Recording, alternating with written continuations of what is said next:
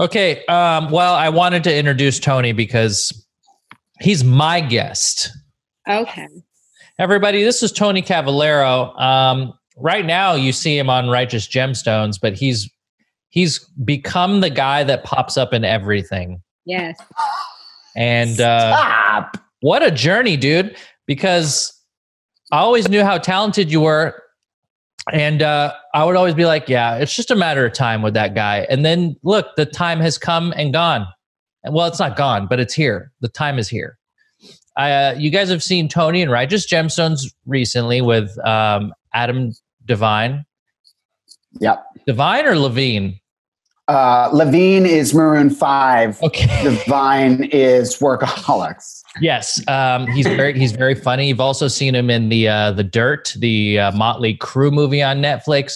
You've seen him on. I just saw you on Miracle Workers, which I was so taken aback by how great it was. How fun was that, dude? It's so fun. I thought it came on right after something, and then I was already watching whatever it was. It had a big lead in. What was it? Was it the SAG Awards? The SAG Awards, and then I stayed, and I was like, oh shit, that's Tony. And then I was surprised by how well written and funny the show was.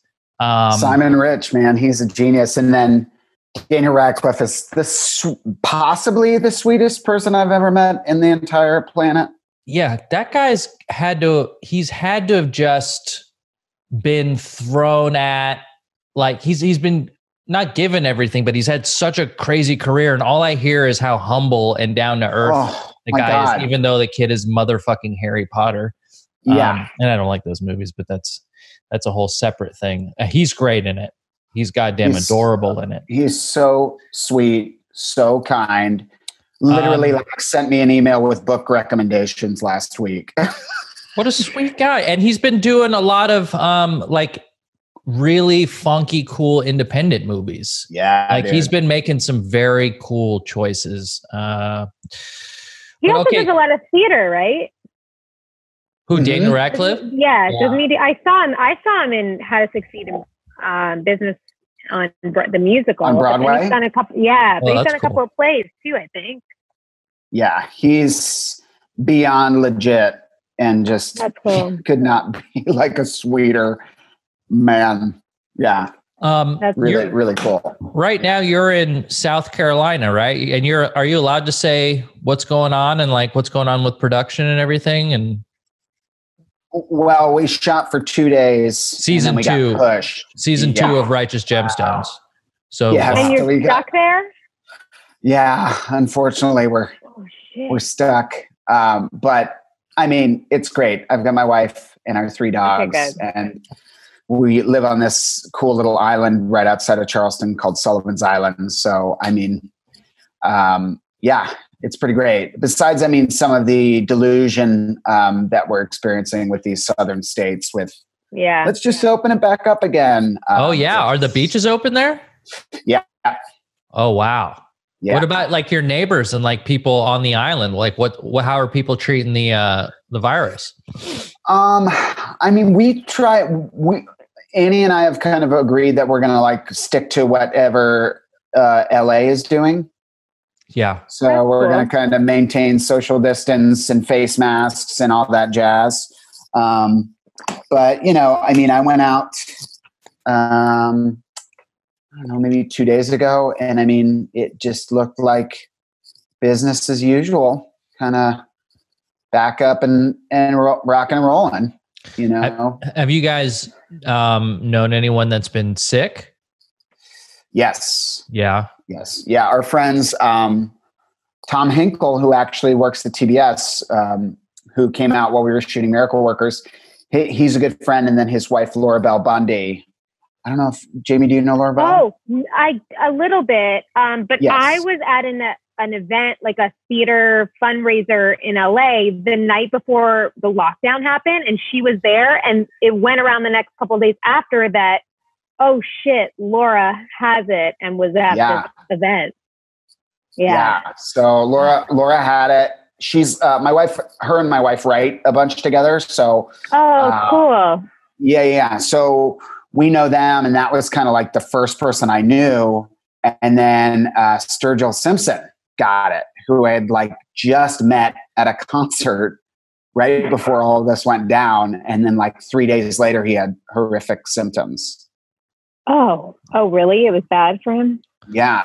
I mean, his symptoms were bad. I mean, he got through it. Yeah.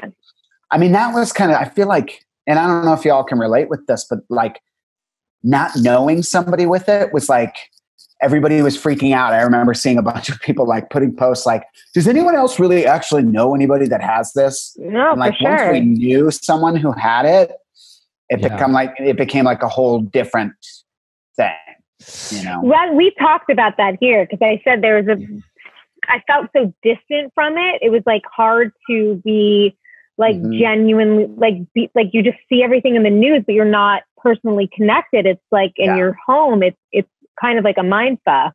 But I feel like people are getting to the stage, and I knew it was going to happen, that people are starting to kind of be like, fuck it. I'm going to see a couple people here and a couple people there. And like, I mean, I want to.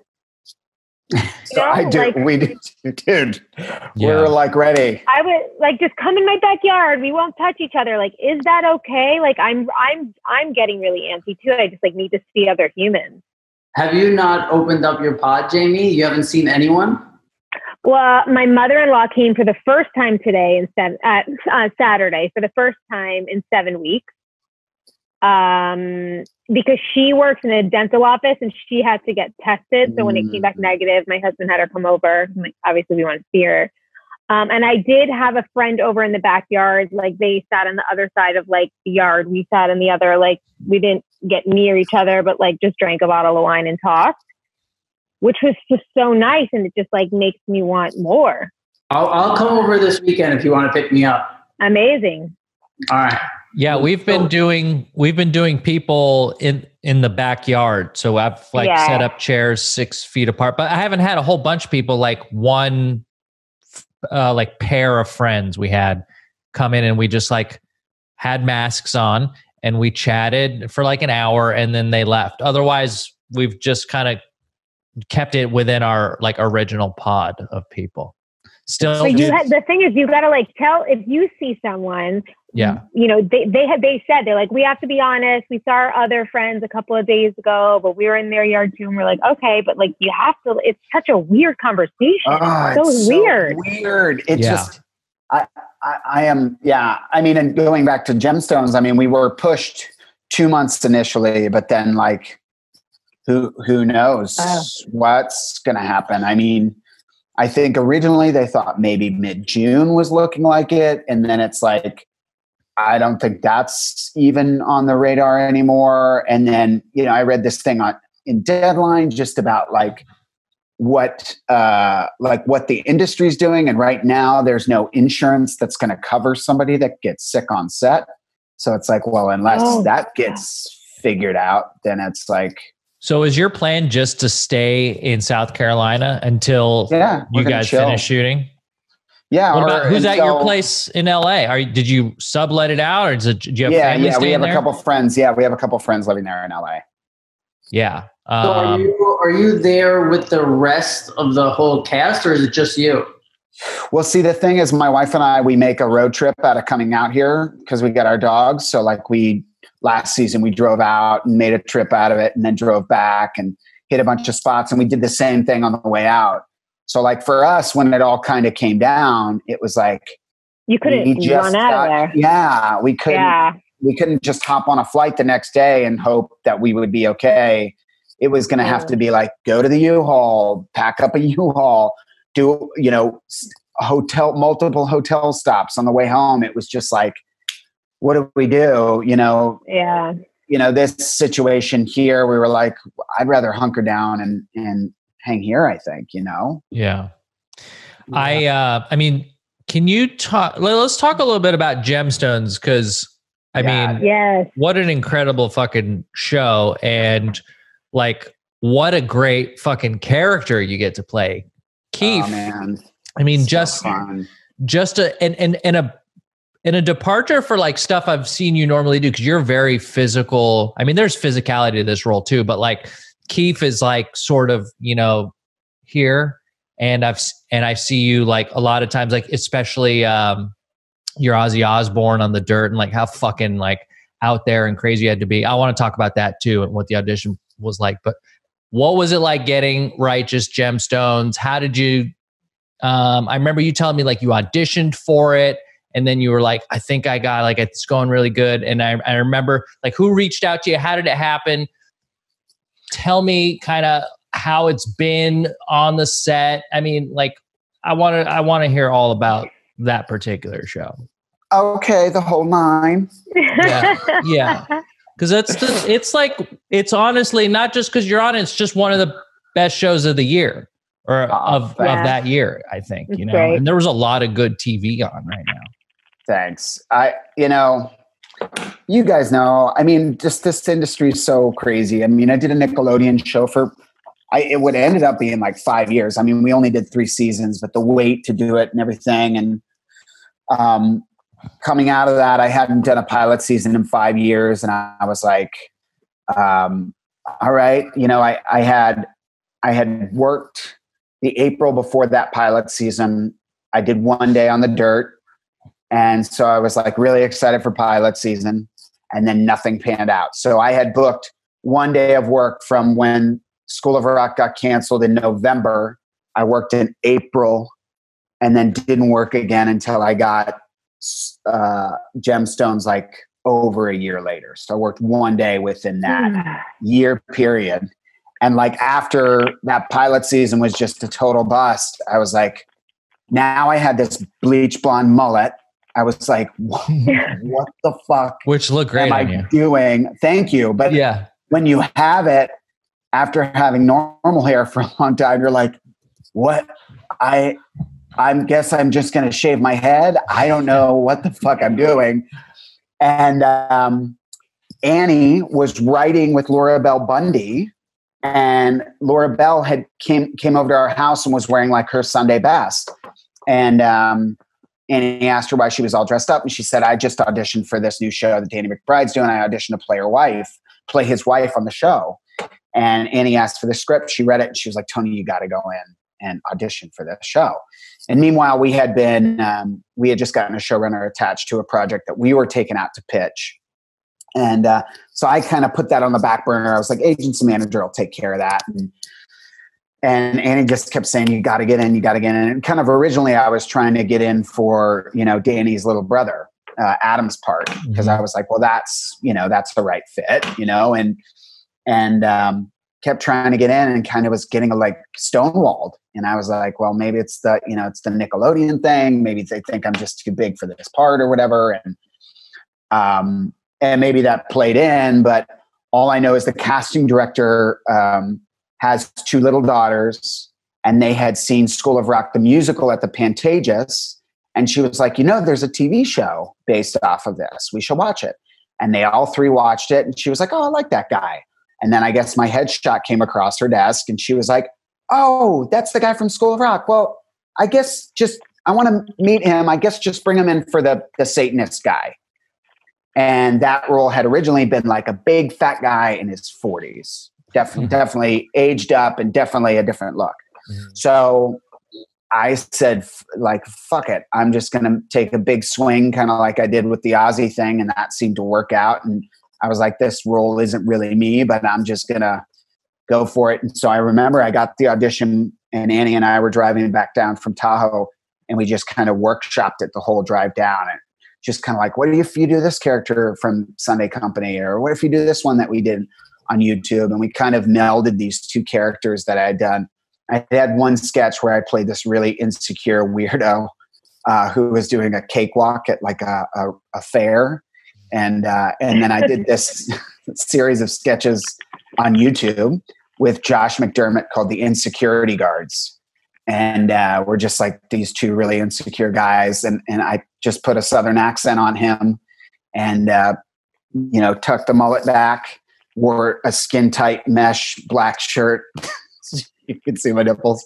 And I went in and had a blast. And the casting director was like, Danny literally sent me a video of an actual Satanist turned minister, and you are him. And I was like, oh, okay. but I mean, I didn't know.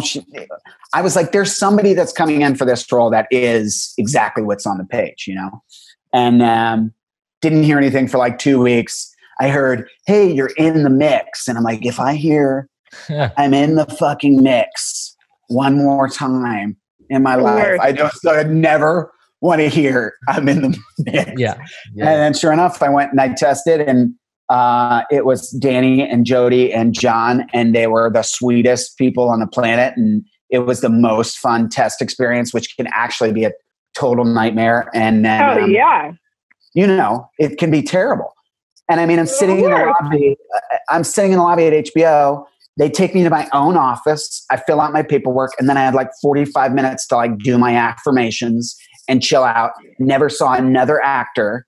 Went into the room and just did my thing. And I left there going, awesome. Yeah, I left there being like, man, that was so fun. No matter what, that was a total blast. Like that was such a great experience. And then we got the call a couple hours later, and we're fucking sobbing and just like, how, are we this fucking lucky? And then the pilot was just like a dream come true. Everybody was so awesome. And I had already known Adam. I remember when I texted Adam, when I found out he was playing the little brother, I went to bring the casting director a gift. And she's like, who's playing Kelvin, right? And I went, no way. And she's like, Adam Devine. And I was like, Adam's a friend. Like I texted him right away. And I was like, hey, dude, guess who's going to be your satanic best bud? He was like, no fucking way. And then Edie and I have been in the Groundlings together forever. And so it was really, I mean, you talk about like, I don't know, synchronicity, the world, just what a cool story. Yeah. I beyond love that grateful, story. And yeah. I love that. I love that how you didn't just get a random call from like your agent or manager that was like, hey, there's this thing that you might be good for. You kind of went after it. And those are the stories I think you always hear actors, talk about when they, when they're like 8 seasons deep of a character and they're like, I really wanted this and I went after it. It's like, it just shows kind of, the difference between somebody who's, I don't want to say somebody who's not going to make it and somebody who's going to make it, but like it's gotta be a different vibe when you're walking in there for something you really, really, really want and you're going after, versus somebody who just got like an email, a few, 12 hours before. And but there's also, don't you feel, Tony, there's like an energy around a role when this is like you're like locked in. You know what I mean? So you bring something else because sometimes you're like, this could really be fucking mine.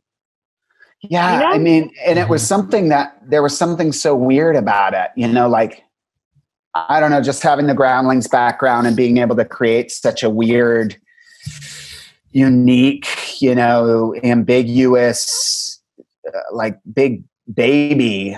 And not only that, but like having a personal connection to that character as well as like the character that I did on Nickelodeon for 5 years, like having those like similar connections to characters, but having them be so totally different, is very, it was, I mean, just so interesting and awesome and cool to be able to it's pretty clear that the Groundlings like got you super ready to do not just to act in TV shows, but I mean, it seems like it had like just a transformative effect like on your life and you as a person. And when I met you, you were still going through the classes and stuff, and then like you made Sunday Company, and then like, I mean, I can't really, I don't know what the odds are or like what the percentage of people that like take the first class at Groundlings versus the people that make the Sunday Company, but it's got to be like a tiny. I think it's like something like 3%. I mean, like 3% unreal. Of people that start there. Is that the hardest you've worked is at the Groundlings? Like as far as the amount of work that's going in on a weekly basis to make the Sunday sketch show every week And do you think everything else is super easy peasy compared to that now? Or is everything kind of a challenge in its own right? I was so in the zone there. Like, you knew, dude, like I was a janitor. Like I was paycheck to paycheck. That was like the release. That was the escape. That was like my lifeline. If that didn't work, I didn't have a backup plan. So it truly brought joy. Like I looked forward to bringing the most sketches in to pitch night. And because I found out pretty early on in Sunday Company that like some of my ideas were just shit. And so I had to use kind of that shotgun effect and see, like, let's just do a scatter and see if anything sticks, And so I ended up bringing in like 6 to 10 sketches a week.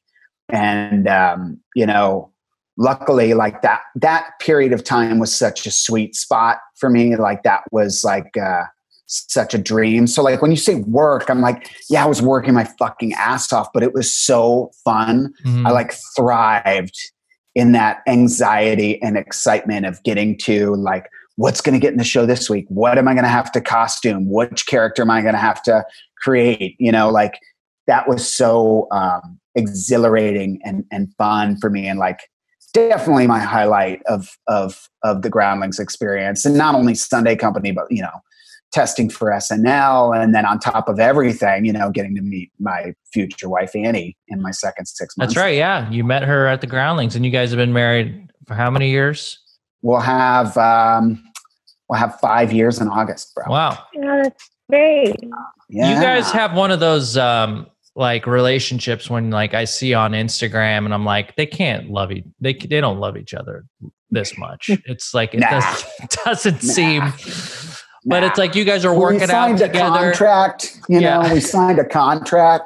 So we got to be funny and pretend to care. Right. Well, you do a great job of it. You pull back that curtain, bro. Yeah. And it is just hot coffee getting tossed. Yeah. Well, back and forth.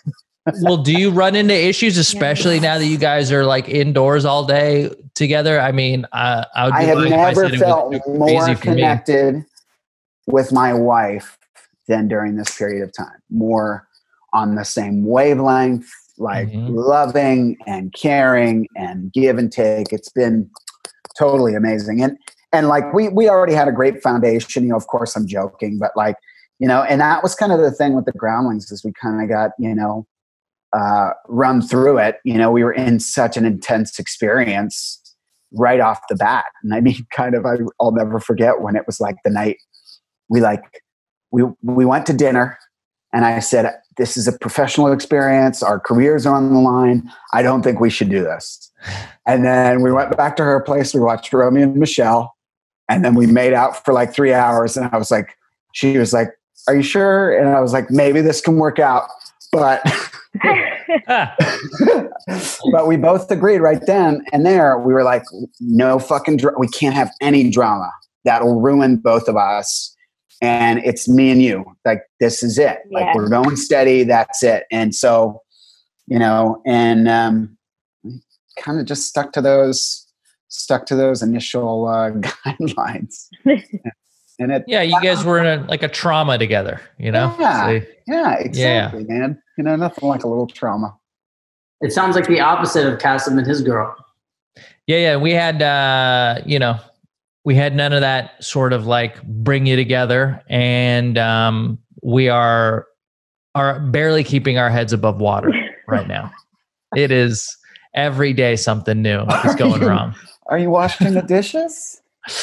Oh, that's not a problem for me. Good.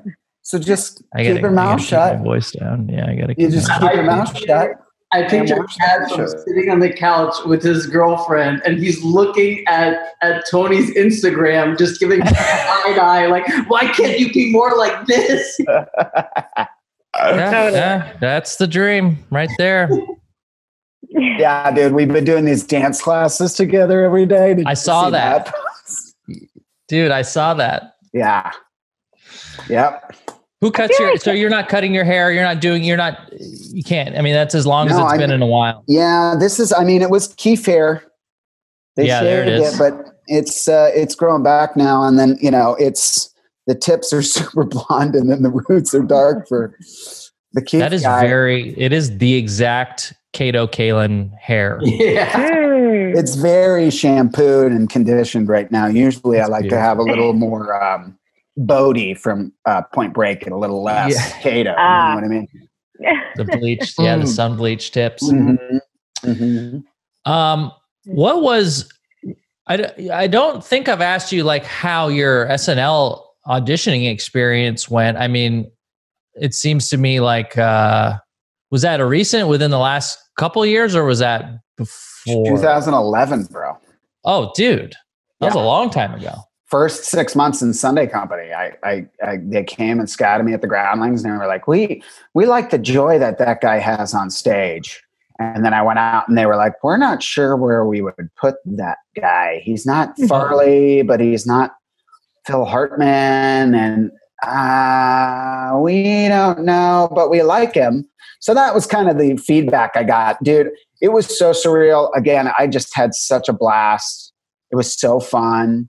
And such a interesting experience. But that, again, like, I think do they come to your Sunday Company shows to like scout you there and then bring you to New York, or like do they just come? Yeah. So Lindsay Shukas, who's an executive producer there now, she would come to the Sunday shows and sit in the back. And I had no idea she had come that one night she came, and she'd come out a couple times a year, but usually we'd hear rumblings or somebody would see and there'd be whispers backstage. But that was one of those nights where I don't think I had any like crusher sketches in the show. And I actually like flubbed something in a sketch and like broke and kept breaking like the whole sketch, and then just dug that I was just being a fucking goof and breaking the whole time, which I mean, isn't super professional, but for whatever reason, I was just having fun, Right.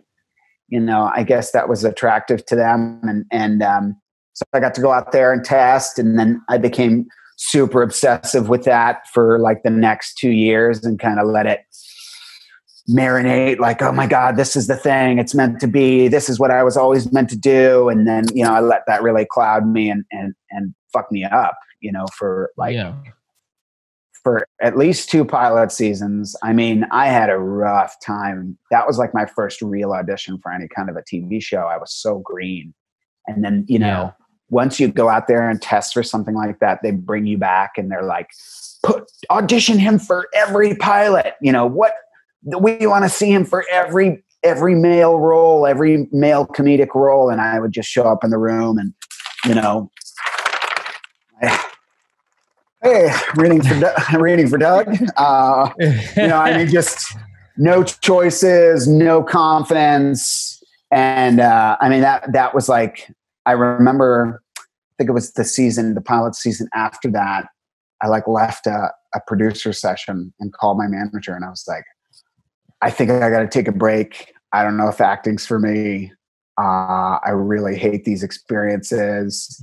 And that had been like my first producer session. And I knew I had gone in there and blew it. And we'll never forget the paper shaking in my hand.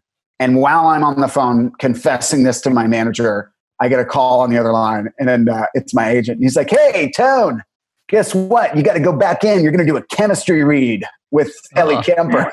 And I'm like, "Oh, nice. Oh, so nothing makes any fucking sense at all." Yeah. It's just like, oh, okay, the sooner I can embrace that nothing makes any sense whatsoever, the better off I'll be, Is that your experience, Jamie? I just feel like I'm having like aha moments right now. Like, I think you're literally like, you're verbalizing things I've been feeling, but just haven't been able to like make a like solid point. And you're just doing that for me. And I'm really appreciative. Nothing fucking makes sense. That's the key. That's all I got to go with now. Yeah. That's the best. Thank you. Yeah. I mean, for me, honestly, it's been, at least in these last few years with like Ozzy, School of Rock, Gemstones, like the three big ones for me have all just been taking huge swings for the fences and being carefree, fun to be around, and joyous. in the moment. And like you said, you enjoyed yourself in all of even the auditioning process. And that's what it is. That's what you got to show up with it being, right? Like, I'm here to have a good time. I remember that actually something Jim told me. Gandolfini was like, when I was like nervous about auditioning again, and he was like, that's your time in there. Like, that's not their time they're lending you. Like, that time, you earn that time. It's like you bought that time, like own that time. And I always try and remember that. Good advice. It's true. When we had you go in and have fun. When we had Aida Totoro on this show, who played our aunt on Sopranos, she said, "My audition is just the beginning of my wonder." She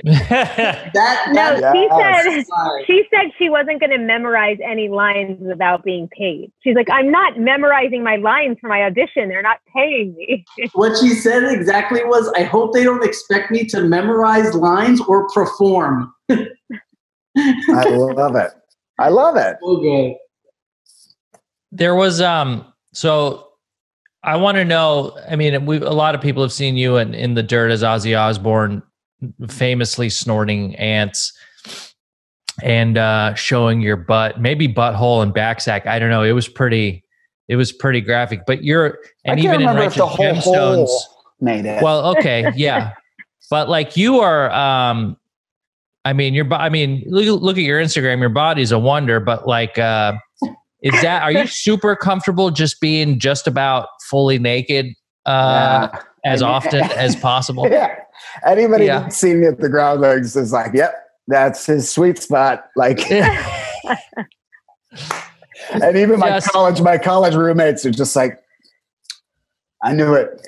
Yeah.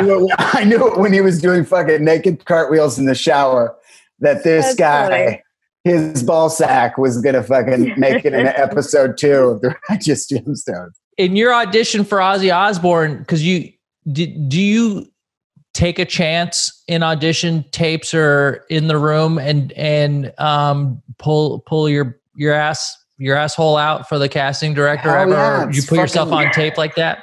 Yeah, it's fucking Jeff Tremaine, dude, from Jackass. Well, he'd love it. Oh man, he's seen a lot of holes. The more, I mean, if I can get the B hole in there, and then the under scoop nacho region, and then maybe like a little bit of bubble gum, dude. So do you prep for that? Like, are you like, I want bald ass, I want 3-day growth, what do you do there? Nothing, dude. I wing it, man. Like so Ozzy was, I'd never done an Ozzy Osbourne impression. I just watched some videos of him in the 80s. And Annie put me in a dress and did some makeup on my eyes and put a bunch of jewelry on my hands. And we sent in the tape and I didn't hear anything. And then like 3 weeks later, I got the call, hey, they want to have a director session with you. And I was like, oh, fuck. My in-laws just booked this trip to New York. We're all going. It's like a Christmas time trip to New York. There's no way I can bail. Like, I'm sorry. I'm not going to be able to make it in. Thinking like they're going to see a bunch of guys. I'm not the guy. I'm not a fucking professional Ozzy Osbourne impersonator. And then they call back and they were like, well, when you're in New York, would you do a Skype session with the director and the producers? And I was like, oh, okay. That's a great sign. So they're interested. But I mean, dude, I was like full ass up to camera. And my in-laws are in the room next door. And like I had like 6 producers and the director all on Skype with me and the casting director. And I mean, I straight up had, dude, like I'm using my hands as a butt, but I mean, I was like, hey. Oh my God. Is that what your experiences have been, Jamie? Oh, of course. I dropped trout whenever needed. Wait, you guys didn't even say how you guys know each other. Me and Tony? Yeah. We oh man, dude. We went back to the old days of YouTube where Tony was like, me and Tony were both friends with a guy, Corey Williams, who made YouTube videos. And I don't know how you met him, but didn't he just like cast you in a thing and you were local? You were in like... You got to watch it, bro. It's still online because I found our first thing we ever did together in like 2008. I can't watch myself. You can't watch it, but it's something far. About we were doing Championship Gaming Series. I did a set of commercials for this video game show on the DirecTV channel, and they wanted to do a viral campaign. It was like the first time people started dipping their toes into viral campaigns. And they were like, well, we know this guy who did a cat video that got like 20 million views. So let's bring you over to this guy. And we shot some dumbass videos and cast them like, you're the best buddy of Corey who's playing video games with him. And then I end up training Corey as this weird Jack Blackish blue ninja who's like a ninja video game trainer. Oh, I remember this. You remember this? Yeah. And you were working at Best Buy. Yeah, dude. I gotta see these. My God. Is that when you were living with Gavin? It may have been. Yeah, it may. I might have been. So that's me my brother-in-law. Yeah, so we have a connection from way back in the day. Is that her husband, his brother, I used to live with. Oh. So we're basically family. He got my husband drunk for the first time, right, Cass? Well, I didn't say it wasn't just me, but I was there, feeding him beers for sure. Yeah. Miller Lights. Well, you did good. He can literally drink 30 beers and I can't tell that he's even tipsy. Like he'll walk in a room and be like, I'm so fucked up, Jamie. I'm like, had no idea. Yeah, he holds it together well. Yeah. There was, the other thing is like, even when you were at the Groundlings every week, and like you were working a job and you were doing the Groundlings, you would still like, and me and you talked about doing a bunch of sketches. You were like, hey dude, like, what are you up to? Like, do you need any help with anything? Like, should we do something? Like, I was always like, how does this guy find the fucking time? Like, I can barely, find the energy to like, I could barely do like a one YouTube video a week. And I was always very impressed with how much energy you had, but also like your business sense, your show business sense was always like really good. Like I don't like calling people hustlers because I feel like that takes away from them being actually talented, but your show business sense was like so spot on. You knew exactly kind of like how to take yourself to the next level. You knew you had the goods. You're just like, now I just got to like, YouTube, I had such a great experience with that. And like, I got a manager from just doing YouTube videos before I got into the Sunday company. And I met you and Gallagher and Corey and all these random people. And that was right when you were did you join the station or were you there after the station? Yeah, I did. I was there. Yeah. And then I met Shane and all those guys. And I was like, I don't want to lose that connection through that experience because I felt friendships and moderate success through that. I'm like, what if I could combine, the YouTube experience and the characters I'm doing at the Groundlings? But eventually the Groundlings it became too much to continue to do. Cause I was doing, like you said, I was doing 2 videos a week on YouTube for like 2 years. Yeah. I remember that. Yeah. I don't know how you did it, but you'll still do stuff with the Groundlings, right? You'll do like reunion shows, or I don't know. I'm still in the main company there. I'm still an active main company member right now. So whenever you and Annie, like whenever they ask you, you come out maybe a few times a year and do a show, or? As a regular Groundling, I'm supposed to go and do a 3-month run a year, Friday and Saturdays. Oh, they got rules, cool. huh? Wow. Yeah. Mm-hmm. Yeah. So I did one as soon as I got back from Gemstones last July. So I'll be up again. I mean, you can do them any time of the year, but I'll probably do one when I go back or have to make a choice whether or not to stay in the company or not. But they're still a blast, man. It's just that Sunday company experience of like the hustle, that Saturday Night Live vibe, whereas the main company, you write stuff for 5 weeks, and then the show gets set and you do the same show for 3 months. Whereas in the Sunday company, the show's different every weekend. Which do you prefer? I love the different every weekend, man, because you could do, like, if you had a sketch that was bomb, that was awesome, you could run it for like 3 weeks max. And then you'd be searching for the next hit. You'd be hoping that you could pull another awesome one out of your ass. You know? Yeah. Did you ever do any long form improv? Yeah, I had a long form group for like 9 years with Josh. Was that Robert Downey Jr.? Yeah, and Fortune Feimster, and I mean another just amazing group, kind of ahead of its time, and we had so much fun. And I mean that was actually how I got my agent. We did a show in Westwood, and there was a little place called the Improv Space, and there were 6 people on stage and 4 people in the audience. And one of the people in the audience happened to be friends of a friend of one of the cast members in the show, and also an assistant to Bob Gersh at the Gersh Agency. And she came up to me afterwards and was like, I'm going to see if maybe my boss will take a meeting and blah, blah, blah, blah. And it ended up working out. She's been my agent now for like 8-9 years. Oh, good. So cool. Another cool story.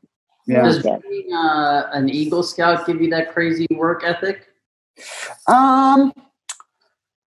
Somewhat. I had a really active assistant scoutmaster dad that helped with a lot of things. I would say probably the discipline of doing Taekwondo probably, lent itself. And then I did football, wrestling, and lacrosse in high school. I was like a total jock. And then, ended up going to this crazy military college. But, all of that stuff kind of lent to the discipline aspect of, I guess, that I kind of hold on to. Yeah. I feel like growing up in New York City, like you see all that like Boy Scouts and all that stuff, and you're like, oh, these fucking guys. And then you grow up and you're like, man, what was I thinking not fucking learning all that stuff? Like I wish I had that now, I totally get that, because like when I got to high school, I'd say like half of my scout friends were like, Boy Scouts are for fucking nerds. And I was like, forget that, man. I'm going to be the cool Boy Scout. Like every picture day, even in fucking high school, I'd show up with my short shorts and my fucking scout socks in full Boy Scout uniform. And I'd be like, fuck yeah. That's right. Fucking Boy Scout Supreme. And my dad actually, I mean, it was a really cool experience because my 2 best friends were scouts, and then my dad organized the trips. And he hated his job. He worked construction. And so his like life purpose then became like, let's have the fucking most fun when I can escape and do scout stuff. So we did like whitewater rafting and spelunking and mountain climbing and winter camping and all the ski trips. We did all kinds of really fun stuff. And it was cool to get to experience that, with my dad and my brother too. So that kind of stuck me in there. Cool. God bless, Tony. I mean, there's, there's just so much you've done. And, I think I said this when you were on my old podcast, but it's great when great people like achieve success, because so often we can fall into that sort of like, Disneyland of despair in our minds where we're like, dude, fuck that guy. Like, I can't believe that guy got this thing. Or he's the one that like, and it's like, if people like you didn't get success, I would spend all my time resenting and hating. And you know what I mean? And it's so nice. It's so nice that, it can work. It can work if you're talented and you work hard, and it's really nice to see, and like being able to like be your friend, but also just be a fan and just see like all the cool stuff that you're doing. And, well, it's very sweet, dude. But like, I mean that, and I take all of that to heart, and we've known each other for so long, but I mean, you were there, dude, when it was like Shitsville. And I mean, where it sucked, man. And it was just like, what am I doing? What is the point of this? I've got no other place to go. I'm a fucking janitor that's getting threatened to be fired every day I show up to work. Like, and I mean, the thing is, there is hard work in there, but it doesn't take away from like, I still wake up, mornings and feel like a piece of shit and I don't deserve it. And I'm not going to get this. And when is it all going to come crashing down? And how am I going to fuck everything up? And, that's when I've got, a good support system to call and be like, no, dude, you worked hard. This is cool. Enjoy it, because shit's going to hit the fan eventually. Something's going to go wrong. You're going to have to deal with that. So just enjoy the highs and remember them when you hit the lows, Yeah. When you say you wake up and feel like, oh, I'm a piece of shit, and that, like, what do you think you could do better? Because from an outside perspective, it sounds like you do everything perfect. I could write a script. How about that, dude? Like, write a script. I've been reading so many books. I wrote 2 paragraphs so far in this like 5 weeks of quarantine. And I'm like, I've got 3 ideas that are just sitting there ready to go. Like, just sit down and write something, bro. Or, why haven't I come up with some genius idea to raise $1 million for like direct relief for the CDC or something, I mean, and those are big, big. Yeah. Big. Yeah. You haven't figured out quite how to be like a saint yet, but you're doing.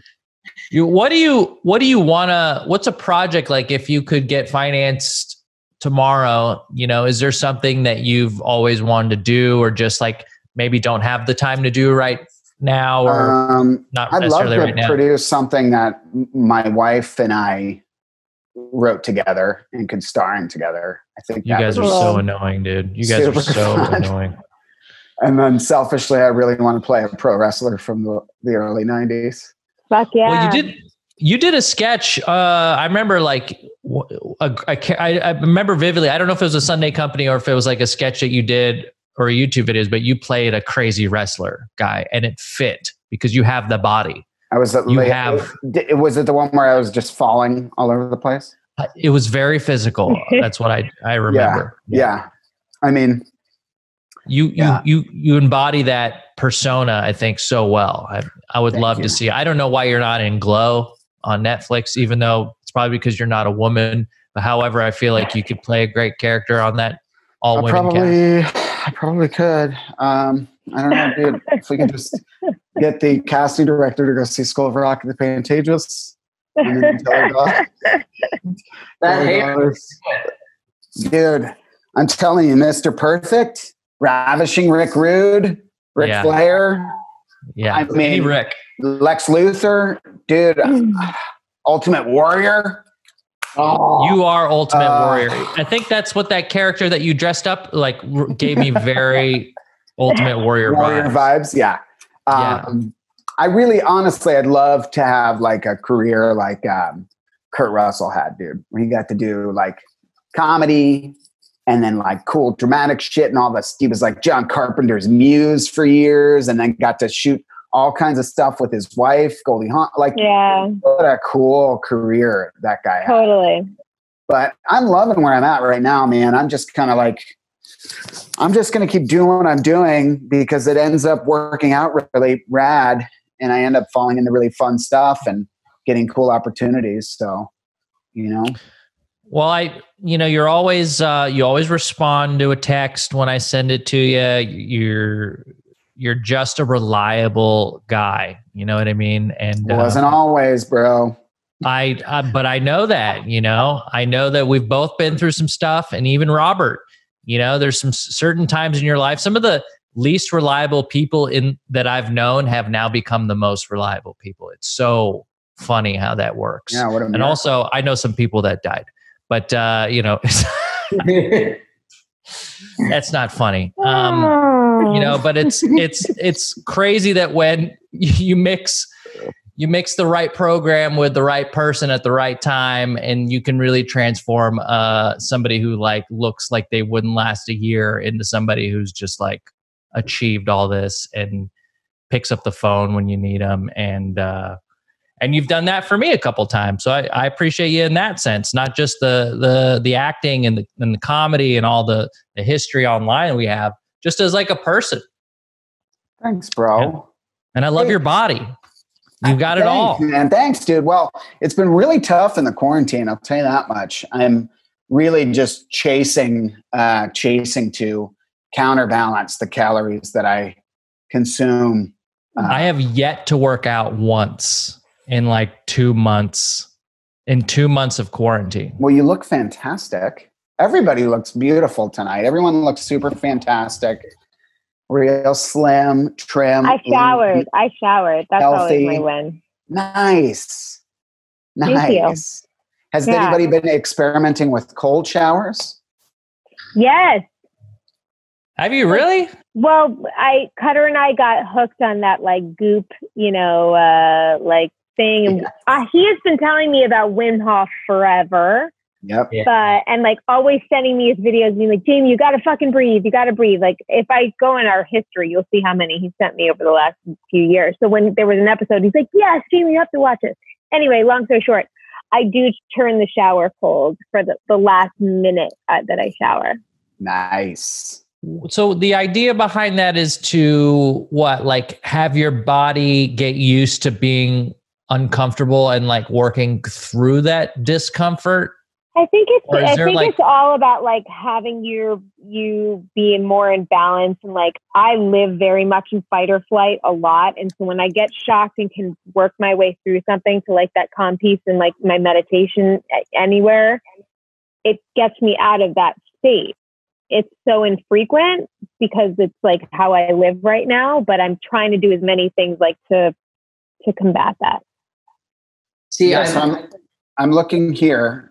Lowers damaged tissues temperature, releases endorphins, constricts the blood vessels, reduces swelling and inflammation, stabilizes blood pressure, and relieves muscle spasms. I do like in the last 7 years, I've tried to push myself out of my like comfort zone, doing all these things like making my bed in the morning, meditating every day, working out, all this stuff. It's like I tried the cold shower thing once and I was like, fuck it. Like I can't. I'm very sensitive to like hot and cold, especially with water. Like I can't. Like I've tried to take shower with girls before, and it just doesn't work out because I'm like I can't even do like semi-hot water, or like it's like there's like one temperature I live at, and it's just lukewarm. I get it. Oh, I get it. Rob. I can't do cold. I can't do hot. Well, come on over, dude. I've got a chest freezer in my backyard that I sealed up with silicone that I keep filled with water in between 30 and 50 degrees. And I go and sit in it for 3 minutes. So how long have you been doing that? And what are the things that you've noticed? Like, if I were to start doing it, what would I be able to look forward to as like physiological changes? So,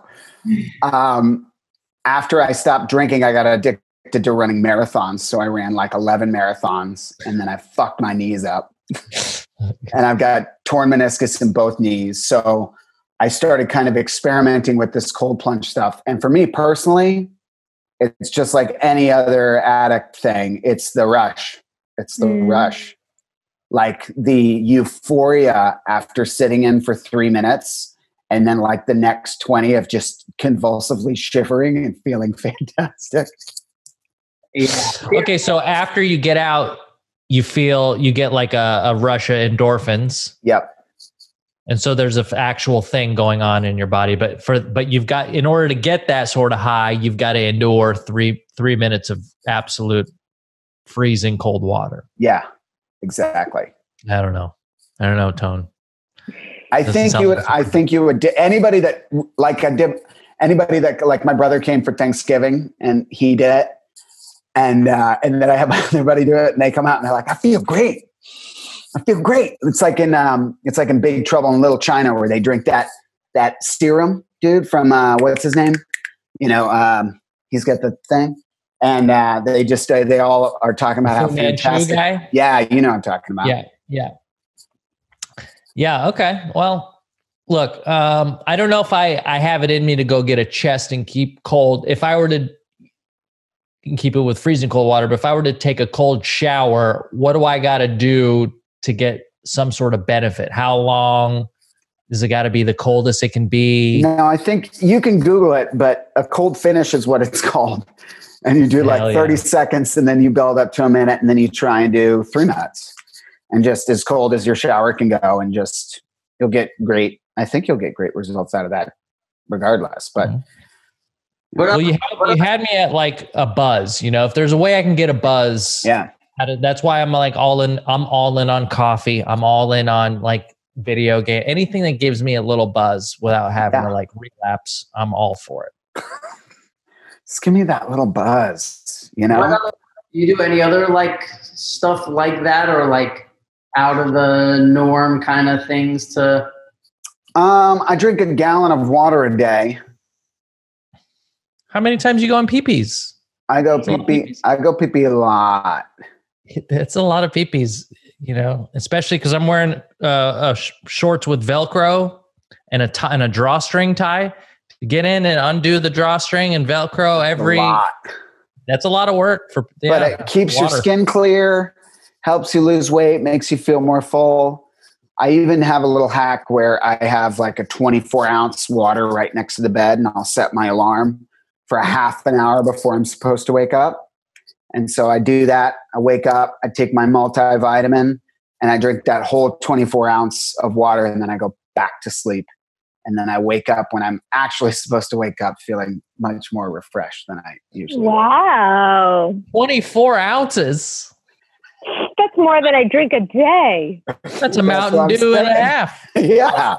I do the gallon of water a day. And I think the best part is like when you eat like shit, it really flushes out the salt and the sugar. And it's like, if I don't do it, you see it. Like I notice out of the last 100 days, I've probably done it 99. And that one day you're like, oh my God, yesterday I just fucking forgot. And you're like, and going to the bathroom is not the same. Like it's crazy.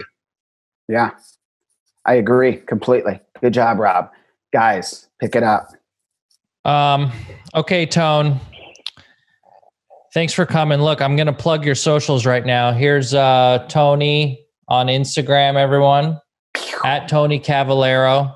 You've got the Ozzy Osbourne mullet there. Is that the same thing on Twitter? Yep. It was an absolute pleasure to have you on the show and for you to come on and spend an hour on our tiny, small little podcast. But you guys both have HBO shows, so I think there's some sort of commonality there. Yes, 100%. And Jamie, if you like Goop, you should check out our podcast. My wife created it. She plays a Gwyneth type of character. It's called Slop the Podcast. Yeah. Is it Slop the Podcast? Yeah. Does she play a character, like a Gwyneth character? And yes. It's all improvised. Yeah. Right. Oh my God. I'm looking hilarious. It up right now. Yeah. Slop the Podcast. Does HBO still treat their people amazing? Say it again, dude. I said, does HBO still treat their people amazing? I mean, Jesus, bro. Incredible. Well, hold on. Nickelodeon or HBO? Dude. That's like saying Sun Valley or Bel Air. Right. Like the Sun Valley, the square footage that you're going to get, though, for that $1. Yes, man. They are the most incredible company to work for ever. Yeah, agreed. Yeah, they were always the best. Oh, man. All right, buddy. Thanks so much for the time. Right. Everyone, check out season 2 of Righteous Gemstones sometime between now and 2021. 22, probably. 22. And you can watch you on The Dirt on Netflix right now. Yeah. You can stream if you've got kids. School of Rock is an incredible show. It's on Hulu streaming. And on Hulu on streaming. I'm going to show it to my kids tomorrow. Oh, they'd love it. It's a very good show. And Miracle Workers on TBS. Yeah. And yeah, man, I keep going, keep going up, and we'll watch you and wish you all the best. And hopefully you'll come on soon. All right, guys. Lots of love, Kassem. Good night. So nice to meet you both. Stay safe and healthy, everybody. Bye. Love you, bud. Love you, bud. Bye, guys. Okay, guys. We'll see you next time. See you next time. Follow us on Instagram at Pajama Pants and keep sending us those emails. I think we got to do just a whole show where we read emails, to catch up. Yeah, we got to do something. We're really behind on that. Yeah, we're sorry. So. Keep on rocking in the free world and do. What? Is that from something? You know Nardwar? What? Oh, God damn it. All right. And if you're watching on YouTube, hit the subscribe button and the notification bell so you'll know when these pop up on YouTube. Thanks, guys. Appreciate all the support. One person will get that reference, by the way. Okay. Well, that's all you need. Not here. That person's not here right now. Okay. Bye.